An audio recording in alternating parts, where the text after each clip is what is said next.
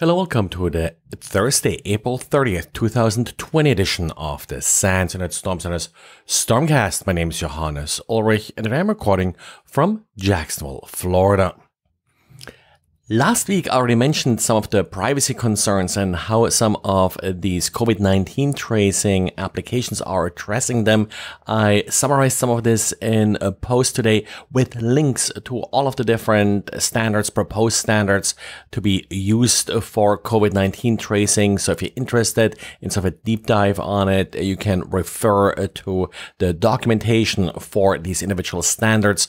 Also, Apple today made available a new beta of its iOS operating system. They call it now 13.5, and this beta does include an early implementation of the COVID-19 tracing API.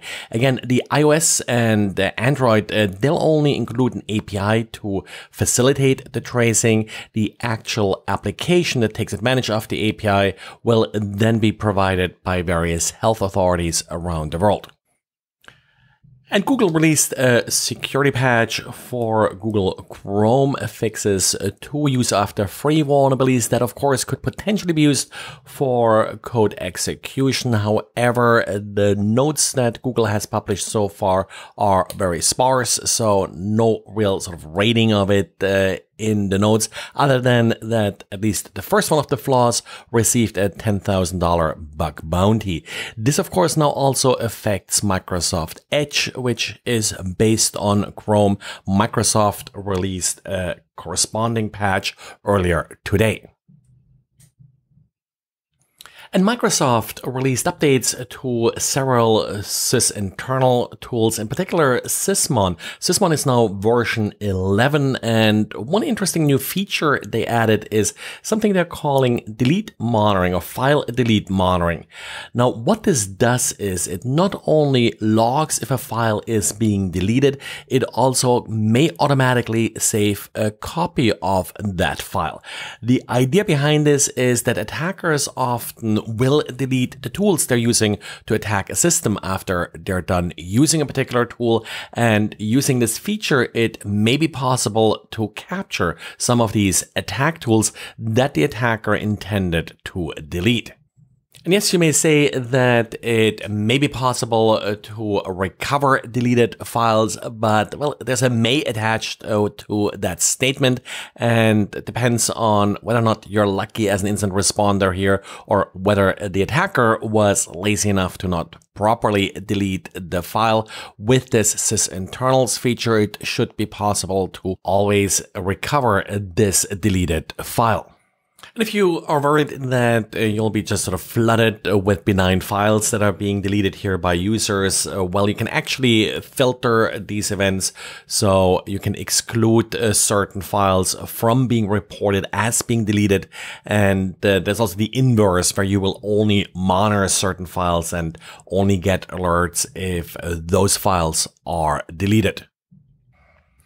And for a change, we got a little bit of good news from the ransomware front. If you have been the victim of the Shade ransomware, well, there's some good news for you. The Shade ransomware gang has stopped operating, and they did us all a favor in releasing all the decryption keys that they had, which were about 750,000 of them. This malware is also known as Trolldech and Encoder 858. The data was published on GitHub, and the application to decrypt the data was published as well. So you got everything here to get your files back. As usual, be careful with random files like this being posted on GitHub. They could be malicious. So far, I haven't seen any indications of this. This was released a couple days ago, and at this point, I haven't seen anybody claim that the decryptor or anything posted in this GitHub repository should be considered malicious.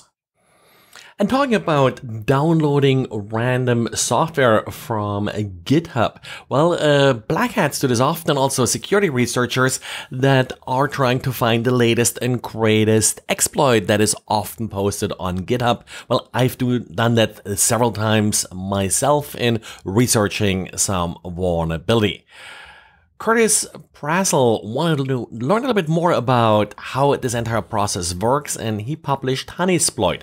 Honeysploit was and is a GitHub repository that advertises exploits for various cutting-edge vulnerabilities, and he just checked basically what people were doing with these tools. Essentially, it sort of pretended to give them a remote shell and then was just logging the commands that they executed. Very similar to sort of what Cowrie, for example, does with SSH and Telnet. Now, pretty interesting write-up that he had here. Of course, some people may consider the ethics of this a little bit questionable. Personally, I don't really feel that he did any damage here and got some interesting results. And you should definitely be careful with what you are downloading from various websites. And I think a pretty good lesson taught here. Well, and that's it for today. So thanks for listening. If you like this podcast, please let your friends know about it, social media, or leave a good review on any podcast platform that you are using to listen to this podcast. Thanks, and talk to you again tomorrow. Bye.